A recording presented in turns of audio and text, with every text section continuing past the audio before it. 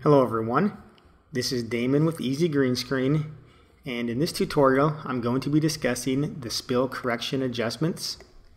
Right now we have a single mask extraction and the spill correction is set to the default settings. When you extract, Easy Green Screen is going to auto detect the spill correction opacity that it thinks it needs to use, and the opacity is really determined by the brightness of the green screen itself and the color of the green screen. That really determines the opacity that this needs to be, and the auto detection usually does pretty good.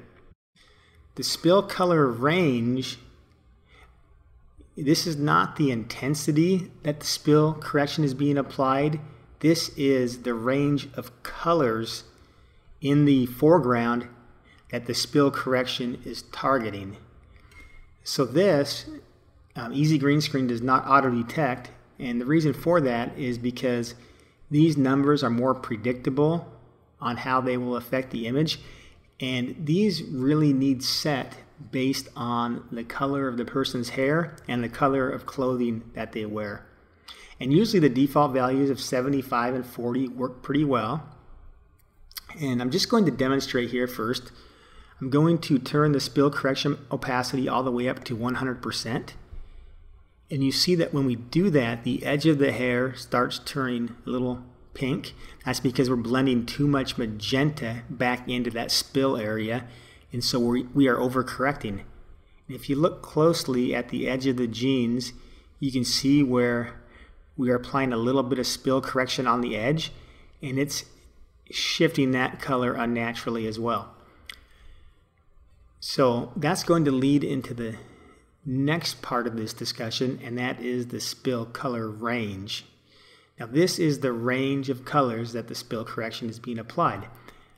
I'm going to turn the spill correction opacity back to where it auto detected at 61, and then I'm going to now show you that there is some spill correction on these jeans we see, and the spill color range cools is what we'll want to adjust to address that.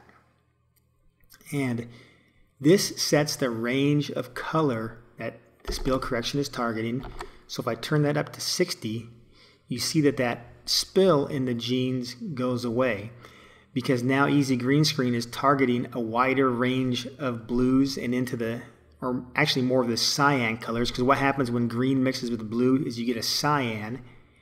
And if I turn this spill color range all the way down, you can see that you have kind of a gradient of color that mixes into the jeans, and the jeans turn from a blue to a cyan color.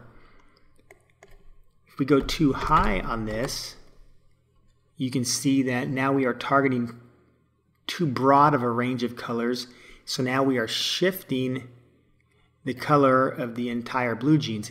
And as you can see, when we change that, we are not affecting anything else, because that's just the range of colors that's being targeted by the spill correction. So I'm going to set this back to 60, where it looks pretty good on the spill correction. Now I'm going to go and do the same thing with the spill color range warms. Now with blonde or golden blonde hair here, a value of 75 is pretty much the optimum value for the hair. And this value of 75 works for pretty much all hair colors, so that always works really well. What happens is if you increase this up to 100, what you'll see is we've shifted the color in all of the hair, because now we are targeting too broad of a range of colors. So if you're wondering what you need to adjust if you see too much or too little spill correction in your image, if you're seeing where the entire hair is being shifted, then your spill color range warms is what is causing that. If you see just the edge of the hair that's being overcorrected, that's typically your spill correction opacity. Now hopefully Easy Green Screen gets this pretty accurate, and with version 5 this is actually very accurate how it calculates this, and usually the hair looks really good. The problem you can run into, though, is with yellow clothing, the values needed for golden blonde hair such as this, up at 75, those can actually shift your yellow clothing. So with Easy Green Screen 5, there's this preserve yellow clothing button, and there's no yellow clothing in this image. I'm going to open one up in a minute that's got yellow clothing, but I'll just show you here. If I click this button, the only thing that does is it shifts this value here down to 45. I added that button because a lot of people ask what to do with yellow clothing. Now the only fix for yellow clothing on the spill, so those don't get shifted, is to shift the range of colors that the spill correction is targeting. Well, what happens with blonde hair, your green screen has a hue of 120. The blonde hair typically has a hue of around 30. When you mix a hue of 120 and a hue of 30, you get a gradient effect where the color starts shifting from a hue of 30 up to 120, and that passes through the yellow tones, and yellow has a hue of 60.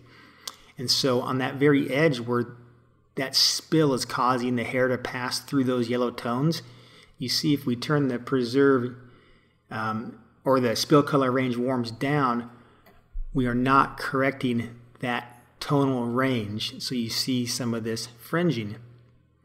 And so what we've done with Easy Green Screen 5, when that becomes a problem, we've got a way in Dual Mask to fix that really easily, which I'm going to show in the next video.